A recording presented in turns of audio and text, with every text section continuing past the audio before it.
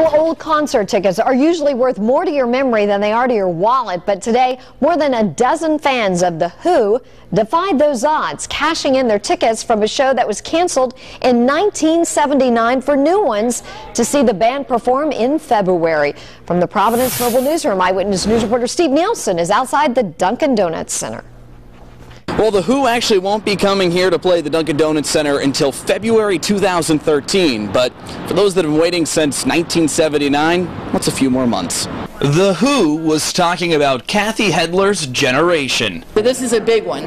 This is 33 years later. Hedler waited in line 3 days in 1979 to get tickets to see The Who in concert in Providence. She was just 18 years old, but the ticket she holds from that day was never used.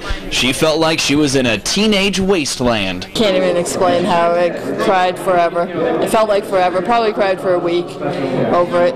It was pretty disappointing. But this particular show, I had second row seats too, and I was pretty upset at the mayor. Then Mayor Buddy Cianci canceled the Who concert because of safety concerns after 11 people died in a stampede before a show in Ohio.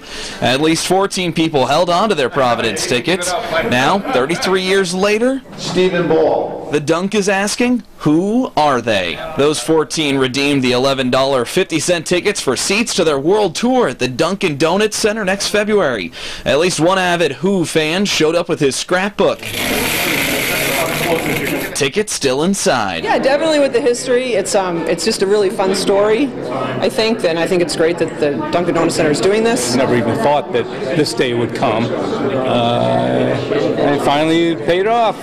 The old tickets will be auctioned off with the money raised going to Special Olympics. So that Who concert will be going on February 26, 2013, and for those 14 people who've been waiting since '79 to see the show, it's rumored the mayor that canceled it is going to be there in attendance.